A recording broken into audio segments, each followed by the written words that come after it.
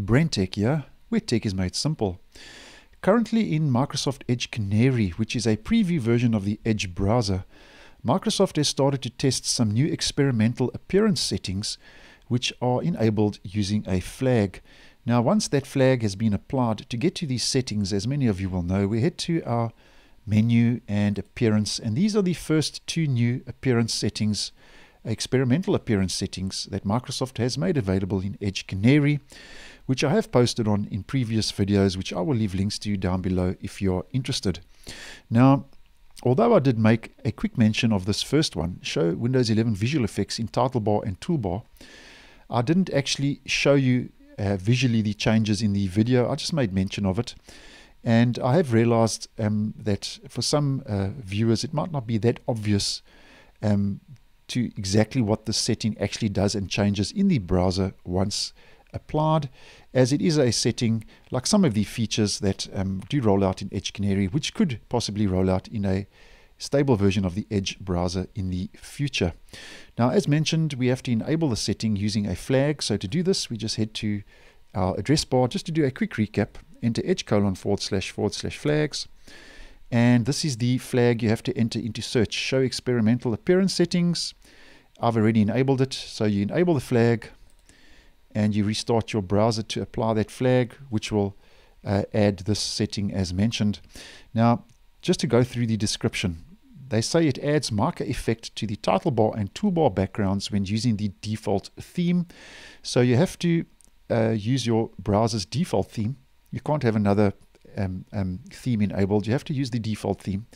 And they say it adds marker effect. Now, if you don't know what marker effect is, Microsoft says it's a new opaque material introduced in Windows 11, and marker surfaces are subtly tinted with the user's desktop background color. So that's what it does, which I will show you shortly. And then just to carry on, they say this functionality depends on your device and Windows settings. So marker effect is available in Windows 11.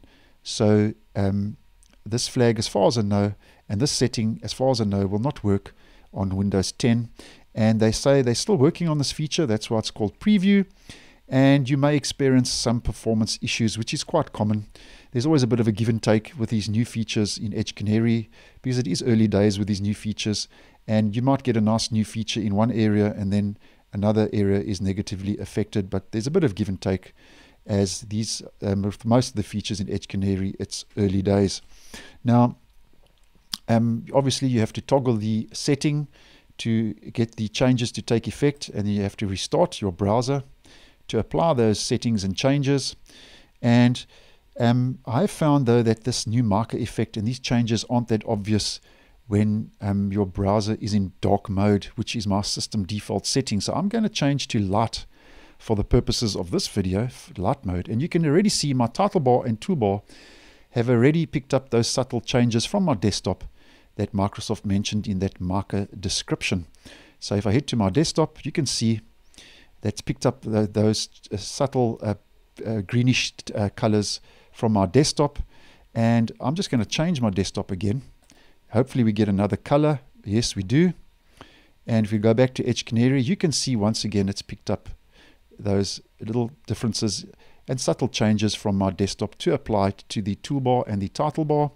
And this not only works with your tabs at the top, we can also go turn on vertical tabs where we can see that marker effect has also been applied. So if you were a little bit in the dark with this new setting and unaware what it does, hopefully this video will just make it a little bit more obvious what Show Windows 11 visual effects in title bar and toolbar actually does. So thanks for watching, and I will see you in the next one.